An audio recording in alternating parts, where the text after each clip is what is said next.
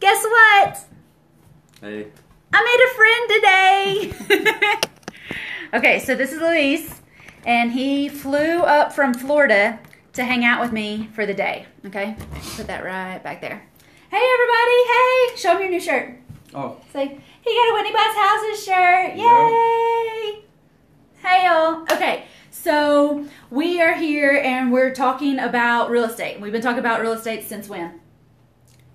7 o'clock this morning? 7 o'clock this morning. Yeah. I picked him up at the hotel from the airport this morning at 7, and it's been pretty much real estate nonstop, huh? Yes, all day. All day. It was fun. It's fun.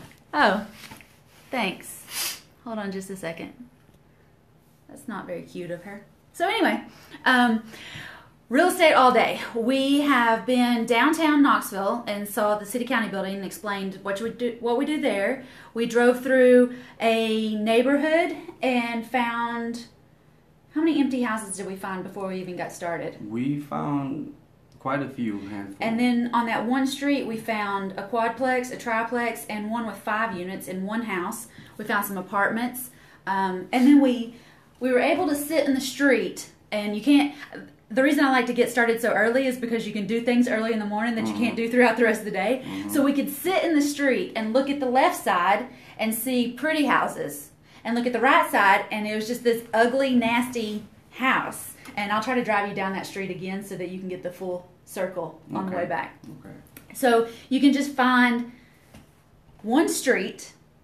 We found one house that was for sale by owner. And then we found a bunch of other houses around it that were empty. We pulled comps on them, all free, all stuff that you don't need with a real estate license. And we didn't end up calling them, though, did we? We'll try to call them. But then we went and saw the apartments that I did the wholesale on earlier this month. We had lunch with Brandon, who's a wholesaler. He's from Maryland. He's flipped in Pennsylvania. Now he's in Tennessee, flipping houses, flipping apartments, just making some money. Talked to him. What'd you learn from him? Oh man, he had so much insider tips to talk to me about. It was great. It was awesome. He talked to me just about starting off as a wholesaler and tips on how to move forward and things like that. So it was, absolutely, it was really cool. So we're in Tennessee right now. Okay, Luis flew up from Florida to spend the day with me in Tennessee, and y'all can do this too if you want to. Yeah. Okay, so we had lunch with Brandon. We went and looked at the apartments, and they look pretty rough, don't they? They did. They did. They look real rough. Yeah. But I must say, when I told you the deal with them, we made $3,000. Could have made $7,000. This one was crazy. We went through all sorts of stuff, but the end result on it was two words. You remember? Keep going. Keep going. Keep going. No matter how bad it is, you just keep going, okay? You'll figure it out. It'll all kind of flush itself out in the meantime. Then we went and looked at a house that I've got for rent, and how many people called for that house out on Millertown today? Oh, wow. Like 3 to 5 people called for that house. In an hour. Yeah. While we were looking at the house, 3 or 4 or 5 people called for that one house, okay? So there's a lot of buyers. Yeah. You worried about a buyer's list? No. You've got so many buyers. We had one seller call all day, and then all day we had buyers for different properties, but only one seller. So for as many sellers as you can get, you got 10 buyers, and your phone's just going to ring, ring, ring from buyers. Okay, so when we were at the house and we were working, we worked on how to find off-market properties, right? Did we ever look at the MLS? No, we didn't. Because you don't need the MLS. Yeah. We don't want to pay the realtors. And I'm a realtor. So we don't want to do that. So we talked about, oh gosh, we did Craigslist, we did Zillow, we did probate court, we did GIS. Yeah, GIS. We did If This Then That. Did that too. We did Driving for Dollars. Driving for Dollars. What else? Oh man, what else did we do? Facebook. We talked about Facebook and advertising on Facebook. Yeah. So we did 7 different ways to find off-market properties today. And I've set you up with the Slack program so that you can go back and watch all those webinars. Yep. We went over the seller lead sheet. We didn't really do the buyer lead sheet today, but we got plenty of buyers calling. We need more sellers. We talked about how to figure repairs. And so when you go in to a house or you go into those apartments, We're going to figure plumbing and electrical, and then we'll talk about how much the bathrooms are going to cost, how much the kitchen's going to cost, and then $5,000 for paint. I always just figure $5,000 for paint, okay? And if the paint throws it off budget, off course, then the deal's not worth it because you got to paint it. Yeah. All those properties, that Millertown Pike, it looked fine, but it still needed paint. It looks so much better with a fresh coat of paint. All right, and then we drove around, 4 or 5 different neighborhoods. We found another. We were all over the place. We really just did one big circle. You felt like we were all over the place. Yeah, because we went one big circle. Here. Yeah. But we found another, maybe 10 properties that we could send a letter to? That's right, yeah. Yeah. We've been busy. Interesting, yeah. All day.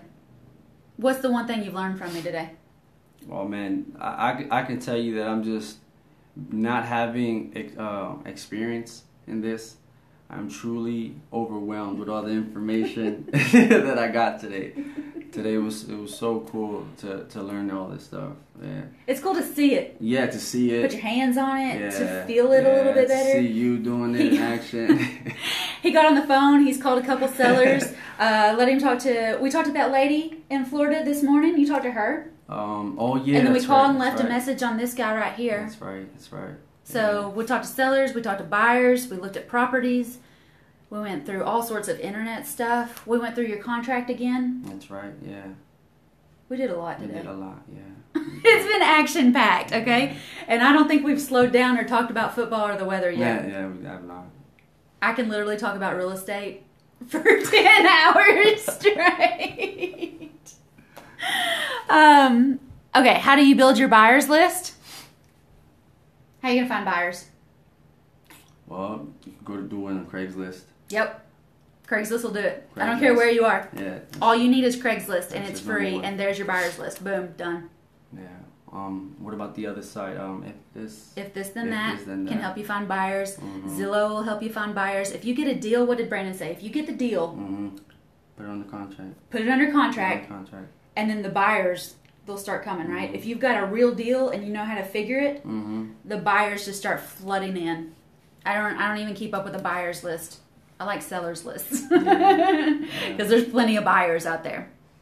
Plenty of cash buyers, plenty of hurting buyers, plenty of in the middle buyers.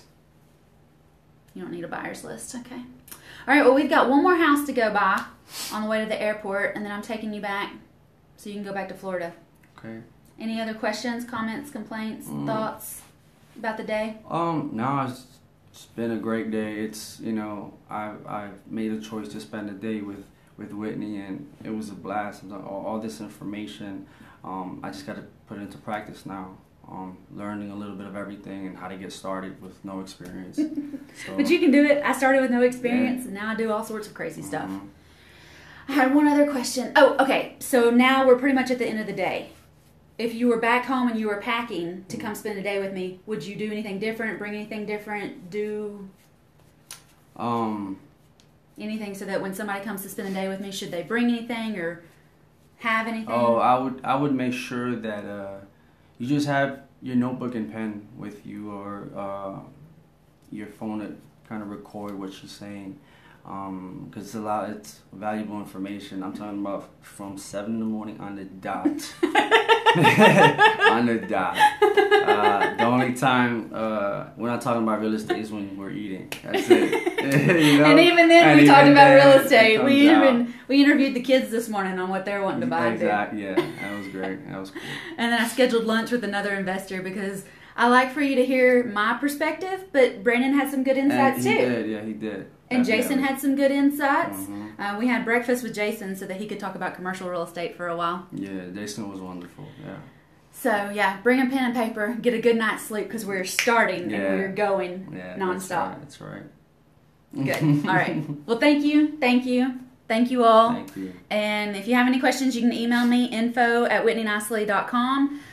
You can sign up to spend the day with me. I think it's on allaboutrei.com. There's a little bracket about coaching. It's a Friday fun day. And I look forward to spending a day with you. So come on to Tennessee.